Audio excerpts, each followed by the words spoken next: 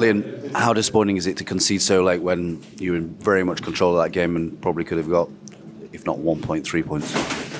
Yeah, massively frustrating. I think, the disappointing thing when you look at both of their goals, it's on us, it's not so much on them. I think, we getting the little details right, getting the small things right, because if you don't, they lead to the big things. So again, I thought the frustrating thing is it's all on us today.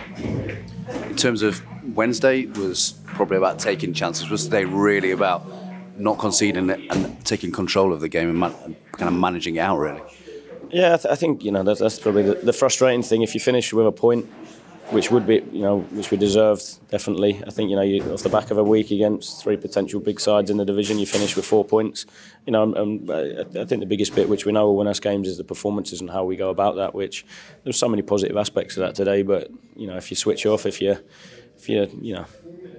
don't focus in the key moments, you end up getting punished at this level, and that's the challenge of the Championship, right? It's a ruthless division where, you have to convert all the control, all the dominance into converting chances, but also creating more.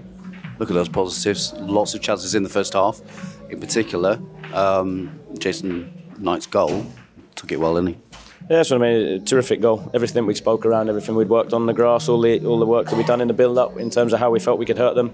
I thought we showed that, especially first half. I thought the discipline with their positional play a little less in terms of second half, which is difficult to repeat if you play your positions and you know how to ask the right questions. You would repeatedly be able to create really high level opportunities, which we've not done a huge amount of work on. I think what we've had to focus on is the out of possession and how we get control in games, which we did a terrific job, I thought, today of forcing them back into block and creating the level of dominance we had. The next bit, when you've only got a little bit of time, we have to start there because you can do all the attacking stuff, but if you don't have control, it's not going to come. So there's areas like that we need to get better at. I suppose defenders' instinct, any player's instinct, is to put their foot out to block a cross, and that happened with George today, didn't it?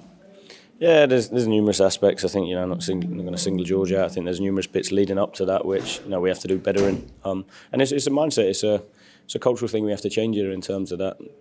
That toughness of when we come out.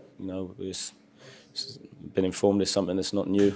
If you want to be winners, if you want to be successful, you have to be brave. You have to have a healthy level of arrogance to step up. And we start the half on the front foot. We take the game to them. We're at home. So that, like I said, I don't want too many memories like this or experiences like this. I want us to, like I said, turn the control and the dominance into us coming out with something. And that consistency has been elusive, perhaps as you said, over the last few years. To get that, what does that require, do you think? Numerous things, to be fair. I think it's a cultural thing. We have to be tough on each other in training. Something we spoke around. We have to be ruthless in terms of not allowing people to, if you want to hit the level that I know we're capable of, and ultimately where we want to get this club to, you have to be ruthless with your actions, and there has to be a toughness to it. And you have to be honest with yourself and look at bits that you need to get better. And our job's to then support and the coach and stick together in tough moments. And numerous bits, I think, in terms of in-game strategies, tactical things, the group looking at those side of things. There's a lot of things which, again, this has been a good week for that in terms of learning about the group. Obviously, we had the international break, and then three big games this week. It's been a terrific opportunity for me to learn more about certain individuals, but also the collective. In terms of next week, probably less hectic in terms of the match schedule, but some good time to get back on the training pitches ahead of Huddersfield.